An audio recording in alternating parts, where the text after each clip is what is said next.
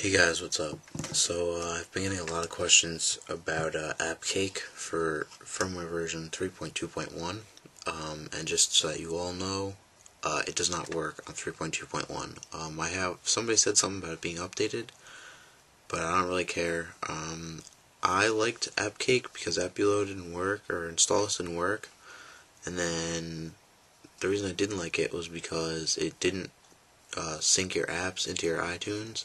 So it was really annoying, but a new Installus or Installius or however you want to call it has been released, and I have the repo in front of me.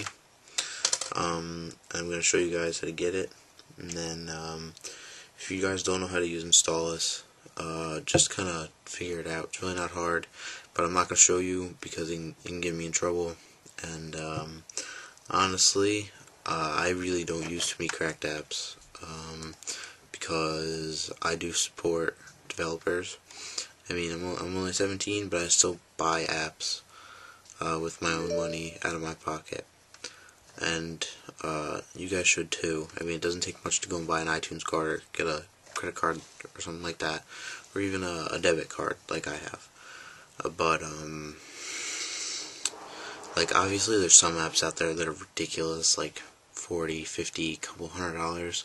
That's totally different, because that's ridiculous. I don't have money like that. Like if I spend probably around $5 to $10 every month, maybe, if that, on apps.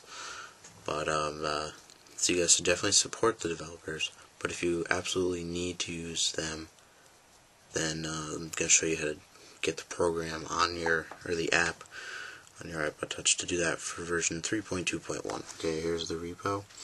As you notice, it is just cydia.installus.com. Obviously, you can see right there that O is a 0 and not just a regular old O. So let's go into the iPod Touch and let's add this. So you go into Cydia, you go into Manage down there, you click Sources right there, Edit, Add, and you just add it in. I'm going to do this real quick right now because I still have not done this.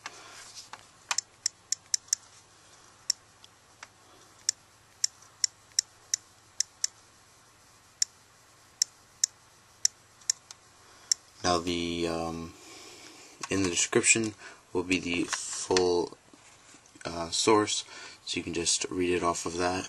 So let's update the source. And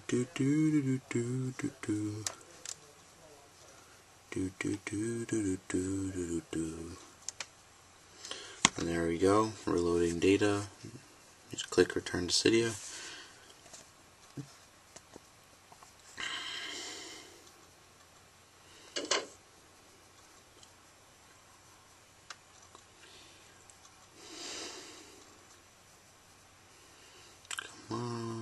I hate having a first-gen iPod Touch. Hopefully I'll be getting a new one from Lockers. I actually have enough points in Lockers to get a new iPod Touch. Right, they just need to restock. So, if you guys want an invite to that, go ahead and PM me. It's going to be right there. Is going to be where my thing is, or it's going to be down there. Just click on my name and go to my page and send me a PM. And please do subscribe while you're at it. So once you have the source in there, there it is. It's kind of hard to read, but there you go. Then let's go into changes. It's going to be the first one. Install this. Install it, obviously. And then confirm. It's going to install it. Probably going to ask you to refresh your springboard, and then you are all set and ready to go.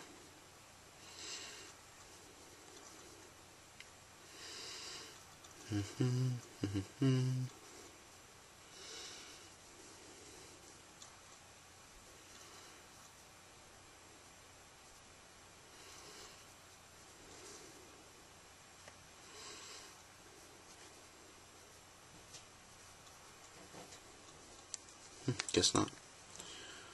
Hopefully it's on the springboard. If not, all you have to do is refresh your iPod or iPhone.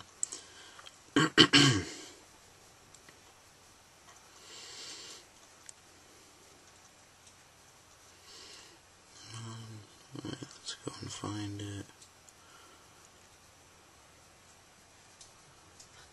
Alright, well obviously all you have to do then is just respring your iPod Touch, which is what I'll do.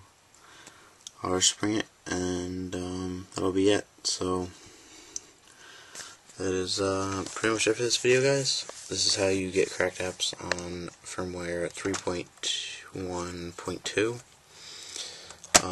If you have any questions, please leave them in the comments below. Please rate this video 5 stars, and please do subscribe. I'm really starting to get up there with some subscribers. I got 235 right now, I believe, which is pretty awesome. If you guys get up to 250, I'll be doing another giveaway, and that's pretty much it. So I will see you guys soon with a new video. Peace.